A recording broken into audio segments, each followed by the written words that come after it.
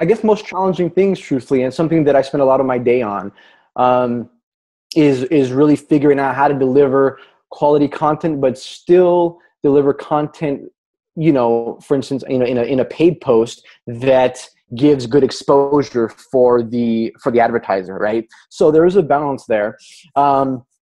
And I think really what it's about, the first step is making sure that you, and this goes for people using Instagram as a revenue source in and of itself, as a media company like 𝗙𝗏𝗄𝗏 maybe, and it also goes for people who are not using Instagram as their main revenue source.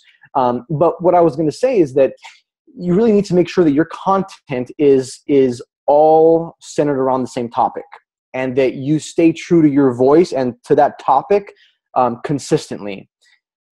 So it's really about working with the right advertisers in my case, and selecting ones that have the same theme and message and really underlying intentions as I do. So that is a challenge, because I honestly probably turn away a solid 70% of people who want to advertise with 𝗙𝗏𝗄𝗏, which is a really high number.